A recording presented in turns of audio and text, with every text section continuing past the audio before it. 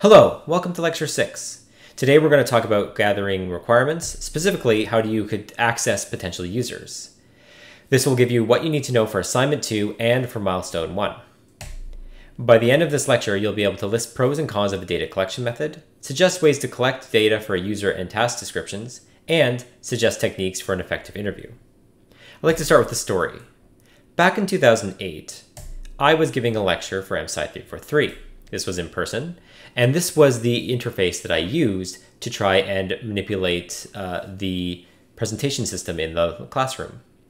And I arrived at class one day and I didn't know what I could do. There was no way for me to actually connect my laptop to the system. So what went wrong here?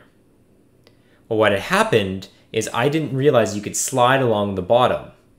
The bottom didn't afford that I could slide over to be able to access the laptop icon, which I'd used every time before.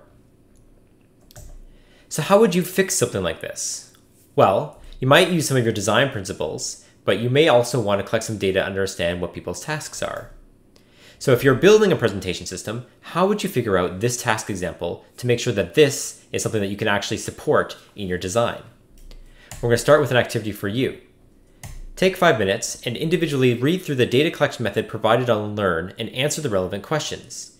You'll need to understand and propose a pro and a con for the actual method that you've been presented.